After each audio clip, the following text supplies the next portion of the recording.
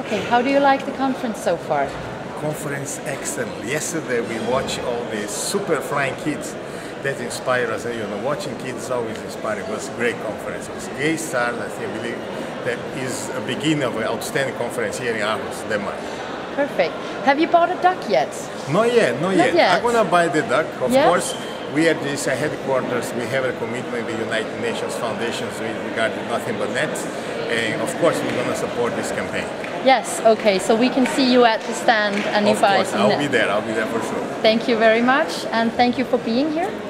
Thank you. Okay. And then going back to if I may say, regarding this nothing but nets, a lot of people ask why they have to get involved in the activities to help people in other parts of the world. Every generation faces challenge, and malaria is a challenge that they pose to our generation. I think it is blind responsibility, each one of us, no matter where you live, as a citizen of the world, to help other people who are in need.